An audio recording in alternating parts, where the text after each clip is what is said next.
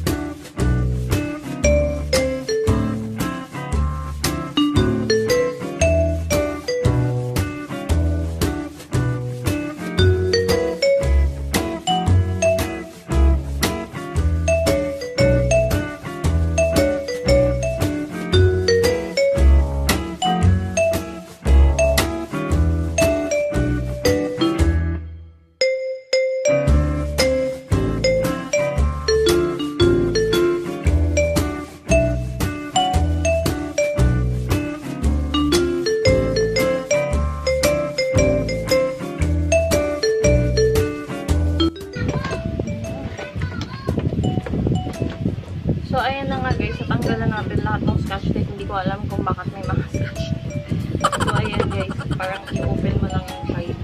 Then, parang ipababa mo yata siya pa ganyan. No idea talaga ako dito sa box na to. Kasi first time na ganito yung box. So, guys, may manual. Ayan. May manual siya. Ano ba yung nakalagay sa manual. So guys, basically yung nakalagay dito sa manual na to is kung paano gagamitin yung baby bottle. Tapos yung isang part is kung paano gagamitin yung diaper. So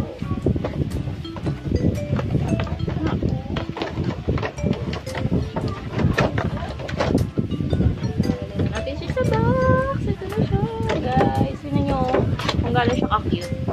Diba? Ang cute niya. Actually guys, meron pa. Ay, nabubuksan pala siya guys. So, kasi, ayan, another way. So, pahirapan pagbukas ito guys. So, kailangan talaga ng supervision ng matanda para mag-open ng ganitong klase ng toy. Kasi kailangan mo siya talagang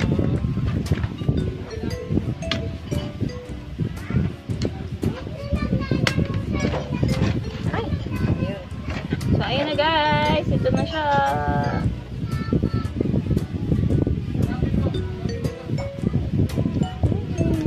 Tapos ang cute ng damit niya guys. So, ito guys yung diaper niya.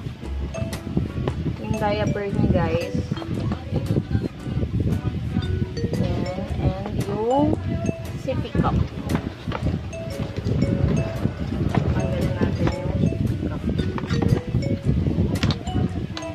Guys, meron siyang logo ng Baby Alive. So, may logo siya guys.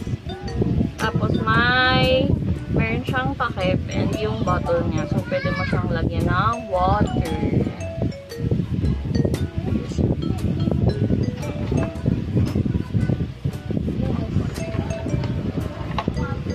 Okay, pakita mo dali.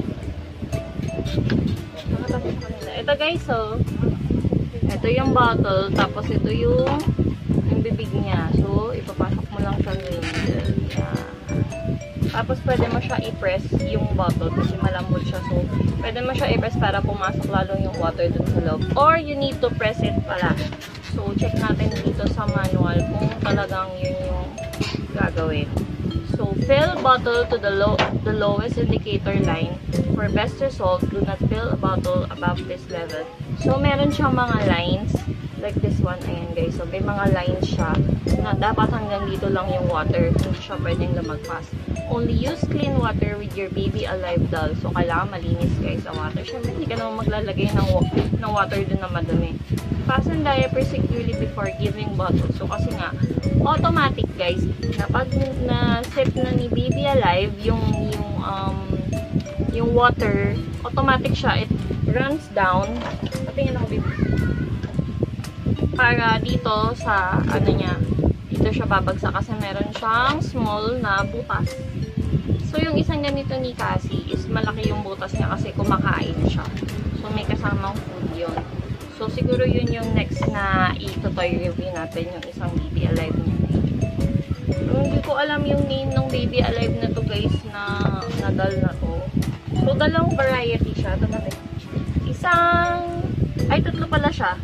So, dalawang white, pero black yung hair nung isa. Tapos, white yung hair na isa, which is yung sa kanya. And yung the black one. So, sana kasi, I prefer na ito sana yung makuha ni Cassie. Or ito, kaso lang wala. Out of stock na talaga. So, ayan na lang yung pinaka mga natitira. Gulo ng hair ko, guys. So, ayan nga, guys. Ito na yung pinakalaman ng Baby Alive niya. Medyo lang siya kasi konti lang naman yung mga accessories niya. Unlike yung ibang mga Baby Alives niya. So, ito yung pinakasimple lang na Baby Alive.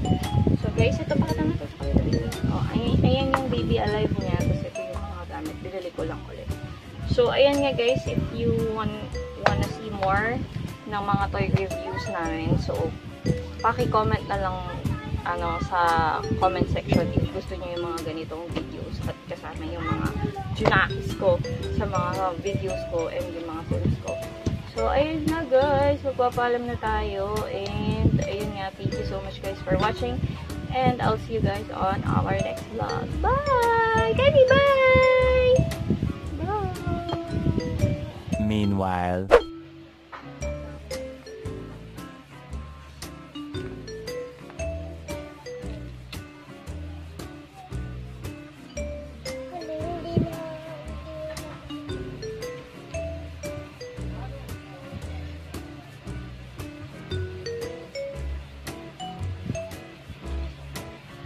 Yan lang